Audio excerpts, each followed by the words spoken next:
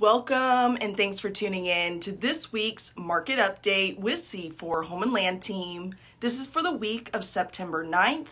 Let's take a look at 4 North Texas counties. First up is Collin County. We had 320 new listings, 249 pending, and 227 closed listings. In Dallas County, we had 539 new listings, 354 pending, and 362 closed listings. In Fannin County, we had 15 new listings, 1 pending, and 5 closed listings.